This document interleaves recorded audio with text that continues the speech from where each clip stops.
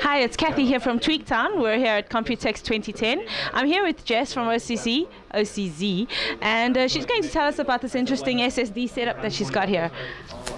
So this is a typical setup you would see in an enterprise environment. We're recently partnered with LSI. We've become an official partner with them, and we're showing off their Mega RAID controller. And we have 8 of our Deneva SSDs rated. So our Deneva line is for the enterprise. We actually custom tailor firmware. We provide customer-specific part numbers, as well as we lock the materials that we use to build the products. So they're always going to get the drive that they ordered, and it's going to be going to perform to their specifications. And what's the point of having so many SSDs? The performance goes up. You can see that the I/O meter is putting out 245 megabytes per second.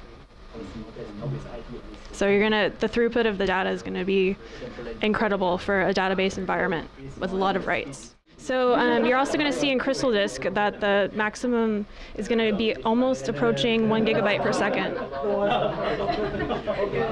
Is OCZ going to be concentrating on SSDs from now on? Yeah, SSDs is our core product at this point.